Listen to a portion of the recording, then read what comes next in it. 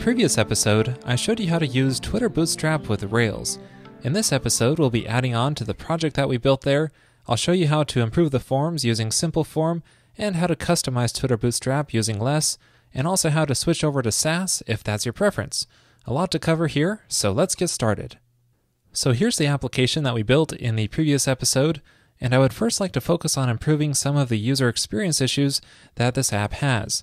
One is that the flash messages are not being displayed. You can see if I try editing a product here and updating it, there's no flash message saying that the product was updated. So how do we display that using Twitter Bootstrap? Well, if you check out the components section of the documentation, you can see there's a section titled Alerts, and this will work perfectly for displaying flash messages to the user. You can see there's a red section for displaying errors and a green section for displaying the flash notices. So all we need to do is wrap the message in a div saying alert error or alert success. I'm going to add the flash messages to my application layout file right inside the container here above the columns so they show up above the content. Now, the way I usually do flash messages is I call flash.each to loop through them all, and that passes in the name of the flash message and the actual message content into the block like this. So in here I need to display a div with the class of alert, then either alert success or alert error depending on the type of flash message, and then display the message content inside of there. Now to determine the type here, I'm going to just check the name to see if it equals a notice, and then if it does, I'll return success, otherwise return error. So let's give this a try, editing this product again, and yay, there's my flash message. Now Twitter Bootstrap makes it really easy to add this little X button to close the alert. All it takes is this little bit of HTML code. So I'll just paste this into our flash message section. And now when we update our product, we get a little flash message with the X button, and clicking it makes it disappear, so it works. Now that closing functionality is handled using JavaScript, and I haven't talked a lot about the JavaScript that Bootstrap provides, but includes several useful jQuery plugins. You can handle modal dialogues, drop-downs, tool tips. They look really nice. There are popovers that display information when you hover over a section, and a whole lot more. Just check out the documentation for further details on how this works. Now all of those jQuery plugins are already included in this Rails application. If you check out the application.js file here, you can see in the manifest there's a mention require Twitter Bootstrap, and that will load in all of those plugins. There's also a Bootstrap.js file here which enables some of the plugin functionality in certain situations, and you may want to customize this further. Alright, back to our Rails application. Another place that we can improve the user experience is inside of the forms, specifically regarding validations, but I don't have any validations on the product model yet, so let me first add some. So going inside of the product model, I'll add a couple quick validations here for name and price to ensure that those are present. And then if we try clearing one out and then submitting the form, it just takes us right back to the form without explaining our validation errors at all. Now Twitter Bootstrap includes a nice way to display error messages in a form, along with coloring the form field red and so on, so it would be nice to use this in our application. But the problem is the markup for our form fields is pretty complex as it is, and if we try to embed conditional logic into here for the validations, things can get messy very quickly. So I recommend using a gem to help render out the form. A simple form recently added Bootstrap support built right in. If you use Formtastic, you can use the Formtastic Bootstrap gem for that. So I'll be using Simple Form in this application to clean up this form. First, you'll need to go to the gem file, and I'll add the Simple Form gem here at the bottom. And you'll need to run the bundle command to install the gem. Next, run Rails generate simple form install and pass the -- bootstrap option to use the Twitter Bootstrap variation. So this generator gives us a handy little message explaining the various classes we can use with the Twitter Bootstrap forms, and we'll just need to switch our form over to simple form 4. So going back to the form template, I'll switch this over to simple form 4, and a form horizontal class is already provided, and we can just change these input fields to use f.input, and then we want the name and the price. And I explained simple form more in episode 234, so check that out if you're interested. Now we can give this a try by editing a product and then clearing out a name, And now it says the name can't be blank and displays the field in red. Much nicer user experience. So now this application is looking really great, but what if we want to customize it further and make it really feel uniquely our own? For example, how do we change the color of the links and the buttons, and how do we change the way the header looks, and so on? If you check out the Using Less section of the docs, you can find a list of variables to customize the look and feel. You can change the colors, the sizing, and so on. However, even this doesn't list all the variables available. To see that, we'll have to check out the source code.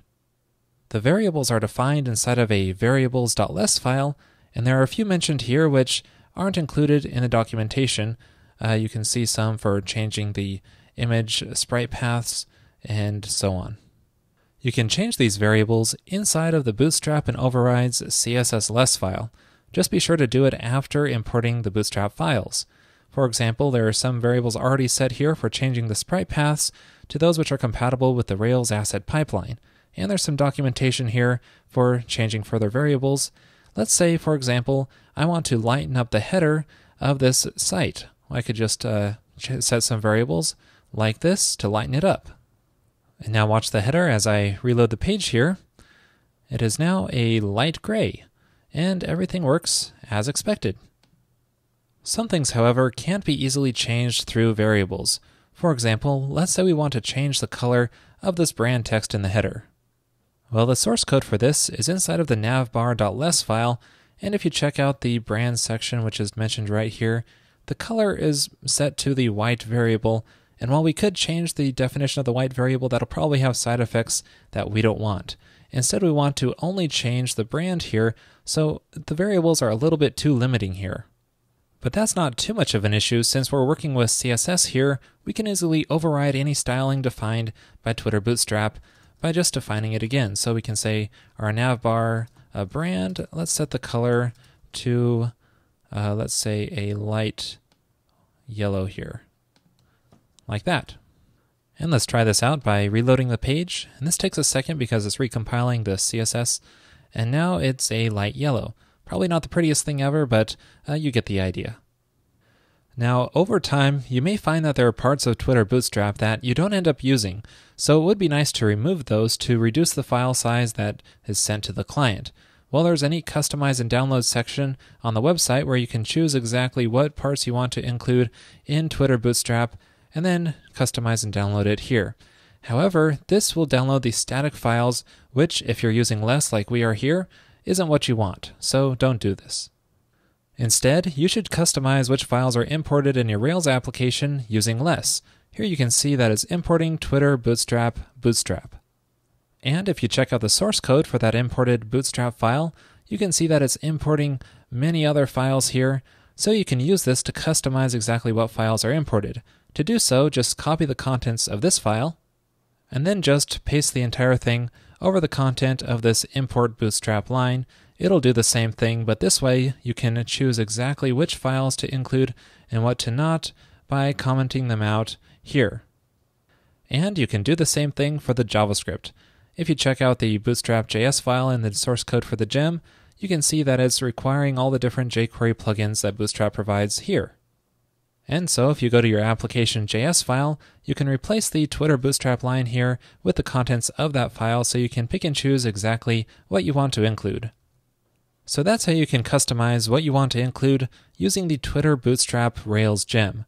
I want to finish up this episode though by showing you how you can use Sass instead of less if you want to. First of all, why might you consider using Sass instead of less? Well, there's a recent blog post by Ken Collins, who is the author of both the Less Rails and Less Rails Bootstrap gems, where he gives some reasons why he prefers Sass over less. I'll leave it up to you to read this, but if you are planning to extensively modify the styling with Twitter Bootstrap, consider using Sass. Now with the asset pipeline, it is possible to use both Sass and less in the same application. For example, if there are some things that you override in the CSS, such as this navbar brand section, you can move this into a separate SCSS file in your Rails app. Just be certain that this Bootstrap file gets loaded first. The limitations of this technique are, though, that you aren't able to interact with any of the variables and mixins that Twitter Bootstrap uses because those are defined in less. However, if you do want to use Sass to interact with the variables and mixins, consider using the Bootstrap Sass gem. This includes a translation of Twitter Bootstrap into Sass so that you're able to interact with the variables, override them here, and so on. Let me show you here how you can switch an application over from using the Twitter Bootstrap Rails gem, which uses less, to the Bootstrap Sass gem. After you make the change in the gem file, you'll need to run the bundle command to install it. And then next, I'm going to rename this Bootstrap and overrides less CSS file to endin.scss, so we're going to use Sass instead of less. And then I just need to replace the contents of the file with Sass code instead of less code. I'm doing basically the same thing here though. I'm setting variables like I did before, but one important distinction is that I'm setting the variables before loading Bootstrap. That's a difference between Sass and less. And then after I'm loading Bootstrap, then I can override any additional CSS that I might want. And then inside of my application.js file, I just need to set require Bootstrap. I can load each individual file here as well if I want to select which specific plugins to require. Check out the Bootstrap Sass README for an example on how to do that, but here, loading the full Bootstrap will work fine. Then we could try it out by reloading our application, and it looks the same, and it behaves the same. Everything's like normal. We're just using Sass instead of less with the Bootstrap Sass gem. Well, that's it for this episode on Twitter Bootstrap. Give it a try, and even if you don't end up using everything, you can always select and include only the bits and pieces that you like. And you can also use it for prototyping too. It's a great way to get an application up and running quickly and make it look great. Well, thanks for watching. Hope you found this useful.